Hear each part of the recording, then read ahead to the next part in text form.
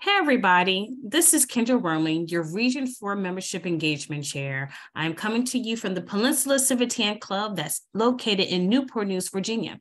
And I want to take a couple minutes to talk to you about something that we're trying to do, a new initiative that we're doing in our region, and it is called Civitan Day of Service.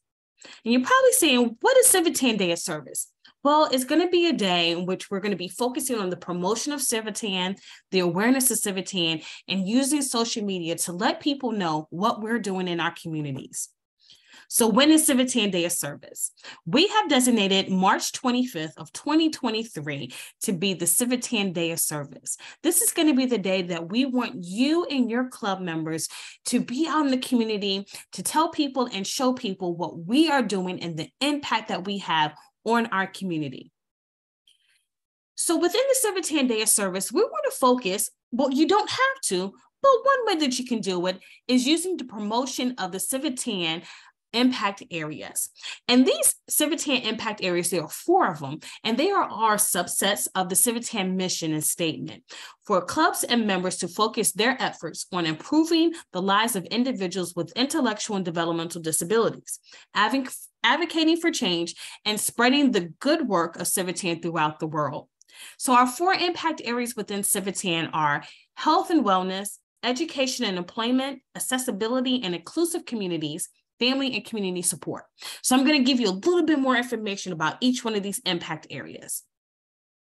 So when it comes to health and wellness, maybe that could be you connecting with a local adaptable sport team, like maybe Special Olympics, or doing a one-on-one with a fitness buddy, with someone in your community. Or maybe you can help in making some accessible gardens, or maybe plan or execute a nutritional cooking class. It can also include inclusive or adaptive outdoor recreational activities.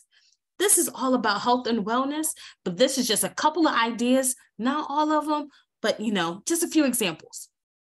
Next, we have education and employment. So we want to advocate for people with IDD to reach their fullest potentials through classroom, job experience, and other continued learning. So this could be hosting a book club or a reading club with people with IDD, or maybe create and fund and volunteer for adult literacy program.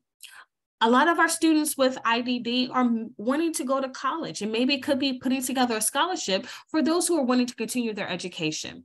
Maybe it could be supporting our teachers in our special education classrooms and the programs that they have, doing a school supply drive, or something that will help them as they're trying to get through this school year.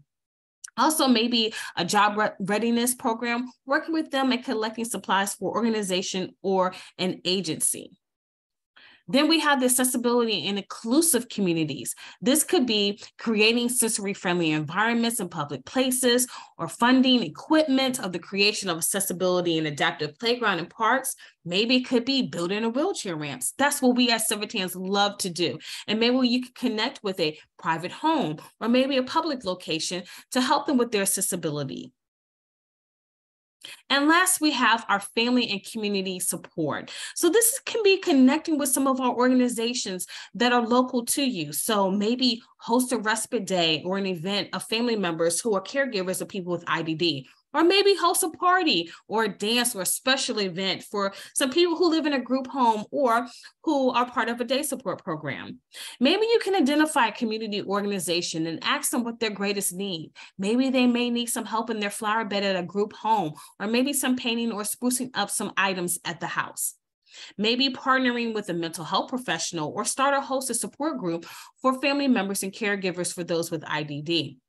Or you can create a care package and deliver it to an individual or family of someone with IDD.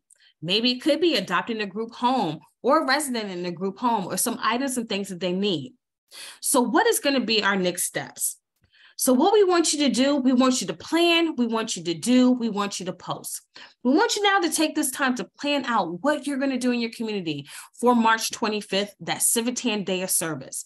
And then you're going to do that community service outreach on March 25th. And then as you're doing that service, you're going to take pictures, you're going to take videos, and then you are going to post about Civitan Day of Service. And when it comes to posting, We want you to utilize your Facebook and Instagram pages.